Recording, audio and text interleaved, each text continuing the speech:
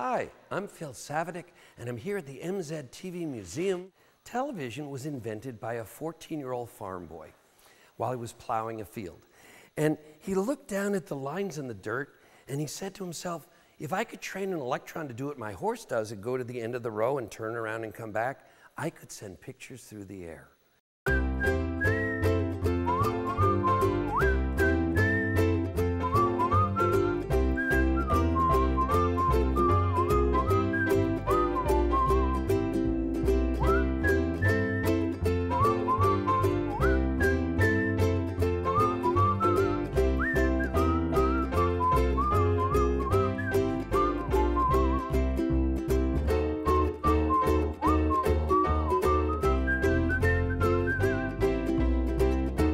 A suit that we found when we were going through boxes and finding all the artifacts here and all the documents, and we thought that would be appropriate to get cleaned up and bring it out here tonight. Now at 15, finally Philo Farnsworth got to go to high school, and they had books and they had a science teacher.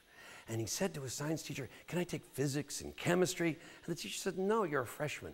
So finally he explained his idea, and he was going to invent electronic television.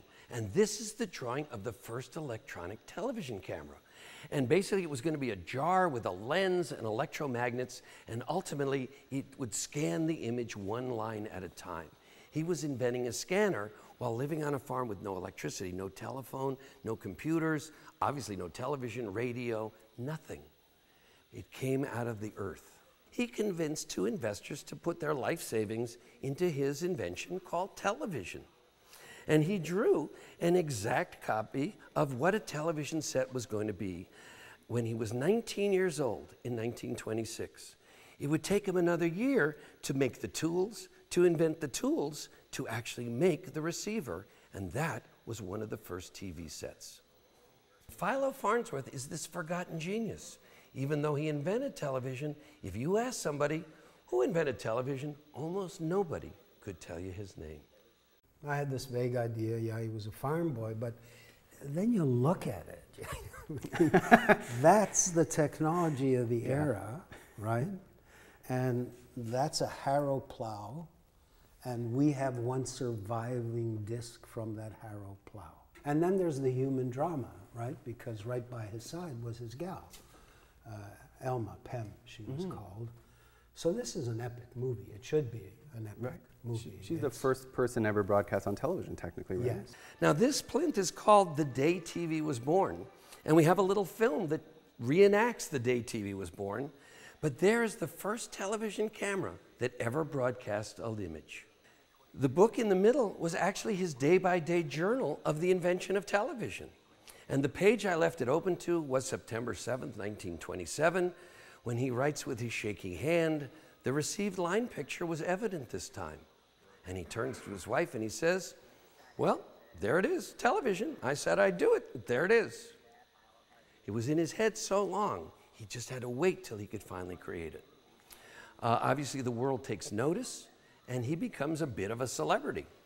And he builds a laboratory, and they start actually making television receivers. Now, in 1930, Farnsworth has a working television system, but RCA does not. So they offer to buy it from him for 100,000 Depression dollars, which is an enormous amount of money, but he refuses. He says, I invented it. I will get a royalty on every television set ever made. So why should I sell to you at RCA? So, since he won't sell it to them, they steal the idea. They send their head scientist to his laboratory. Vladimir Zworykin, who we have the picture on the wall, literally knocks on Farnsworth's door and says, I hear you've been having great success with your cathode ray tubes, and we at Westinghouse might like to license it. Will you show me how your system works? The 24-year-old inventor builds a camera, builds a receiver, shows him how it works. But instead of licensing it, Zworykin goes back to his hotel and writes a 700-word telegram stealing the idea. Then a few years later, Farnsworth says, well, wait a minute, this is my idea. The patent, I have the patent, let's decide this thing, and thus begins the big patent war. There is the RCA tube, there is the Farnsworth tube, and the court finds there is nothing in the RCA system that they didn't steal from the Farnsworth system. And he wins the priority of invention. and he should indeed have received a royalty on every single television. But it didn't work out that way. And the reason was World War II. It was a 7-year lapse in television development where the world was at war. So Dr. Farnsworth went and started working on radar and night vision, drone cameras, and all kinds of war-related items, but there was no television. His patents from 1930 were expiring in 1946 and 1947. So by that time, anyone could use his technology without paying him. So unfortunately, he's a forgotten genius because he was left out of the development of his invention. He withdrew into himself. He tried not to bear a public grudge, but how could you avoid being bitter? And then on the night that we put a man on the moon and he was watching it, he turned to his wife and he said, I didn't think it was worth it, but now maybe I do. And so now we're trying not to, resuscitate the fortune, which never was, but just his reputation. He deserves to live forever.